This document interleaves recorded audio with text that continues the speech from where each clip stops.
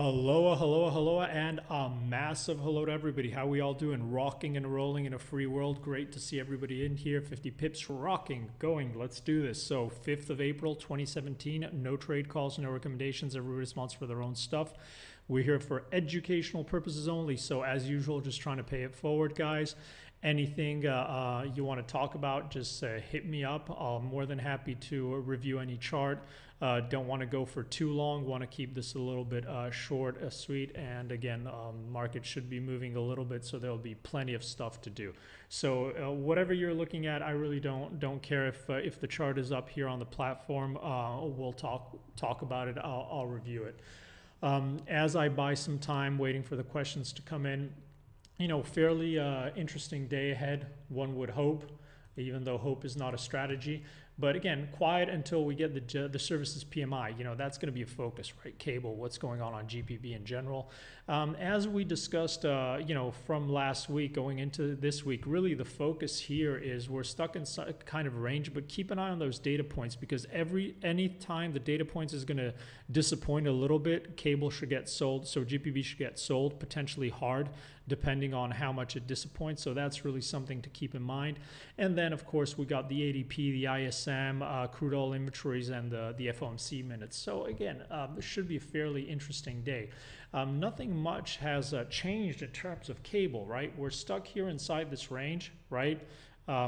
Bears still have a reason to stay bearish. Bulls still have a reason to stay bullish, and we're kind of stuck here, not going anywhere. Our outlook is the same. We like to look at both sides of the coin, but we're bearish. And here, in terms of outlook, we would very much welcome to see a daily close back below this whole 124 zone, right? Which hopefully should add to the sell pressure, take out these lows, and then we get a little bit of traction to test back into these lows,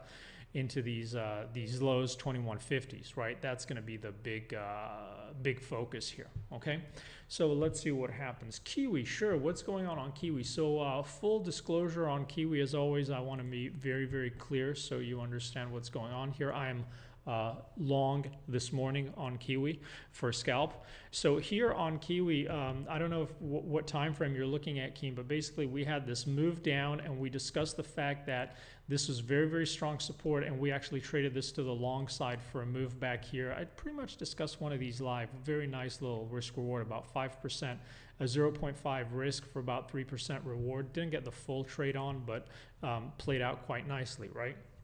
Now here, it's just choppy, right? It's extremely choppy. So you see the pressure, you've got a lot of pressure to the downside. You've got all these moving averages with overhead resistance. And here it's trying to base in a very choppy zone. Okay, so inside this area, this is where we would call a lot of velocity of move inside range with not an awful lot going on, right?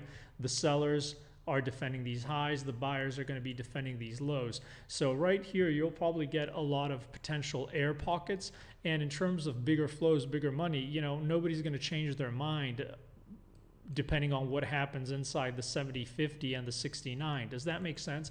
I think this is an important point that a lot of people overlook, especially if, in a lot of charts. But if you're looking at this from a bigger time frame, it needs to be clear that all things being equal, as long as you're stuck inside this range, nothing's changed, right? Whether you're looking at it from a structural point of view, whether you're looking at it from fundamentals, tech, not a lot is changing on the bigger time frame, right? So you just got to let it, and people get too obsessed or too impatient. If you look at it in terms of a shorter time frame, which is what we've been focusing on here, right, is just it's trying to base here, right? And short term, you get a little bit of a pop, ideally, just a little bit of a counter trend move. You see here how we're kind of stuck inside this chop zone, but what do you have here? So you see here, we've got this zone where we tried to base in the past, right? This is a whole area where we got a very nice trade long for about 15 pips or so, and it's basing inside this zone, right? 4 hour, holding positive right here. So the only thing we can say is, okay, we're in a chop zone. Is there some kind of level inside this chop zone? Sure, this is the level. This is an area that's been trying to be supported, and we're chopping around here, right? What's been happening in a shorter time frame from a 1 hour, and again, there's moves inside moves.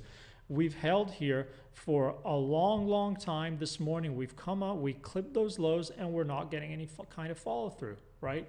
So even though this is not a particularly high odds trade, you know, the payout, right? If you get long on this failure to hold here with a stop below, it means that essentially you're looking at this is your risk on the trade, right?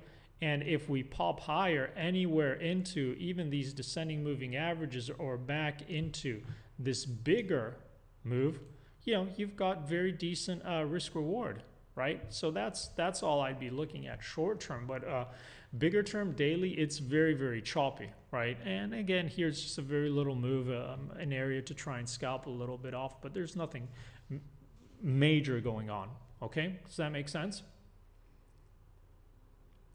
Yeah, I think here, you know, on the euro, the big question is, you know, are we going to get a little pop? And again, if you look at the way the equities are trading, they're starting to look a little bit heavy, right? So especially that would increase the case for some kind of basing action here on euro, right?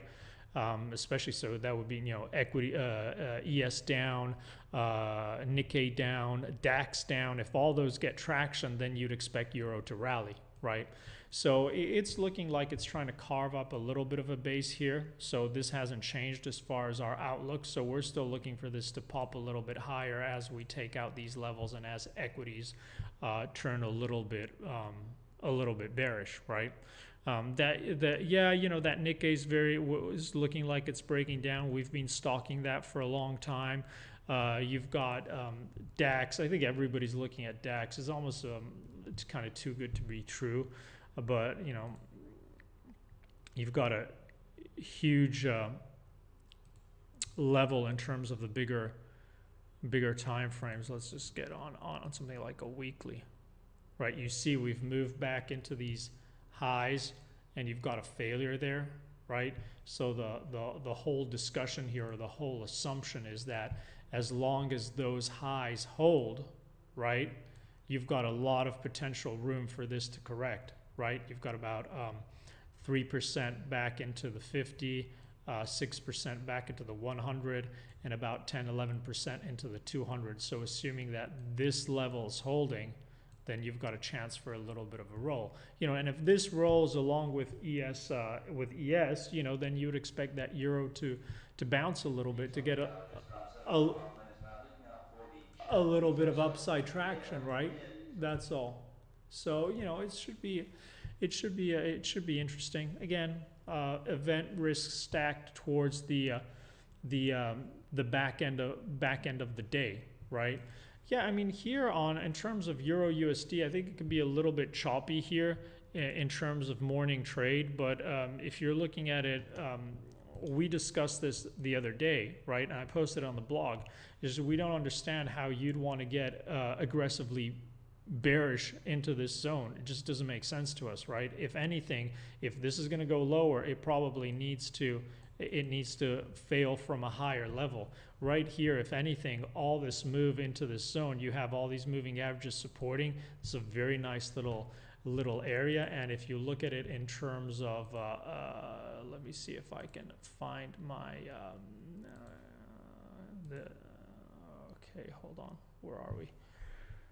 Where are we? I need to find the fibs. There you go. So fib retracement. If you look at this low into this high, right? We're long, and we said it's time to take a little bit of profit. Look at that. You've got this whole move right back down, and you've got a little beautiful confluence zone of the 50 back of this whole move higher, and a chance to front run it. Right, this is a good example of where it makes sense to try and front run it with the moving averages supporting, meaning that you could even try and trade it with a much tighter stop, forgetting about the 61.8 and just playing on the front run of the 50 back, right? So it's a nice little confluence here. And so these longs are in play, right? These longs are in play. And as long as this level holds from a closing basis, then this could be the move we've been talking about for a long time, back to the 110.40. And that would be in line with equities rolling, that DAX rolling, and then the euro trying to complete this move, right? I wouldn't be surprised if you see an awful lot of selling here, that 200 DMA, everybody and their goldfish is looking at that. So I would expect the day close above or below here to potentially give a very aggressive move. So that's clearly something I'd be focused on. But, you know, the technicals are quite nice, right? But, you know, we'll have to see. Yeah, we'll have to see on the daily 61.8. You're talking about this move, I think, right? If I read your comment correctly. It's also, yeah, if you look at this shorter term move, it's not a move we particularly like, but sure, you've got a lot of confluence. You've also got the 61.8 of that move. So there's clearly an awful lot of support, right? So does it mean euro can't go down? No, absolutely not. Euro could puke. No problem. But what it does mean is that, as we always say, trying to understand the context, trying to understand where market is trading, right? Giving yourself a chance to succeed, right? So if you see markets being down 1, 2, 3, 4 days in a row, right?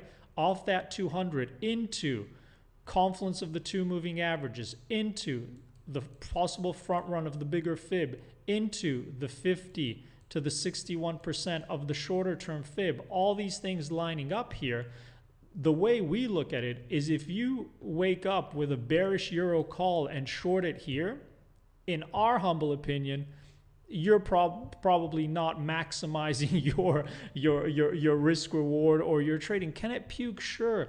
Could you short this into the hole with a very tight stop here and then get a beautiful risk reward trade? Of course you can.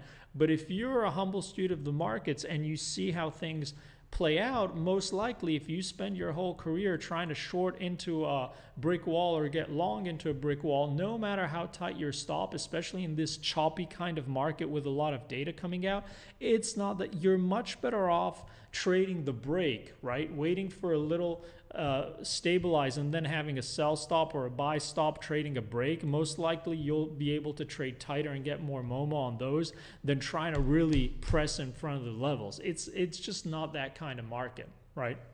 That's all. Equities, very nice chop, right? That 50 just keeps on holding, right? And again, we said don't get confused by velocity of move inside range. You just have to let it play out. You just have to let it play out. Well, nothing much has changed since the YouTube video we posted on Sunday. So that's, I'd encourage you to watch that if you're interested. I would keep a very close eye on how CHF is behaving today into this week. Just keep a quarter of an eye on Euro CHF and another quarter of an eye on Swissy, right? Should be a little bit of a tell. Don't forget to keep an eye on bonds and gold, right? The underlying bid tone in there should ring a little bell or should alert you to what's going on. The underlying current in the market, that's a big tell. And again, that's pretty much where it is. Haven't got a lot of questions today, so it looks like hopefully I'm addressing most of the issues. Hope everybody has a great day. Well done again to all the guys. I see Towson here. Well done to all the guys on DarwinX. You know, stuff is really starting to build up. You know, see if you, as I mentioned in the blog post, you know, also see if you see some of the performance payouts now. We're running on people getting 30K a month, right? So a bunch of 50 Scouts guys, you know, into the 10, 20Ks.